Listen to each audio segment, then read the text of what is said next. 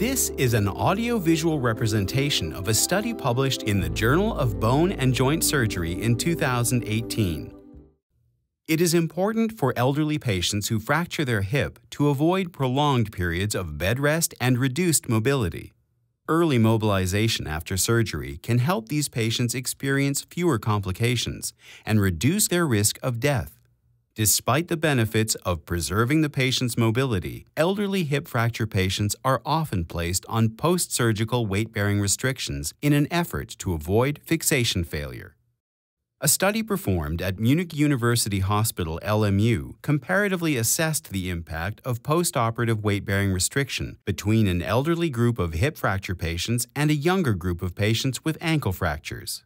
Both groups were instructed to maintain a 20-kilogram weight-bearing restriction on the affected leg.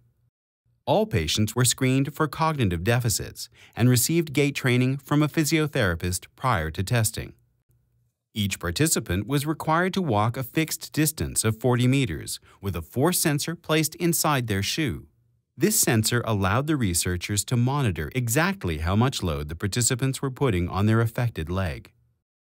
While more than 75% of the younger group mostly complied with the weight-bearing restriction, none of the patients from the elderly group were able to keep the load on their injured leg below 20 kilograms.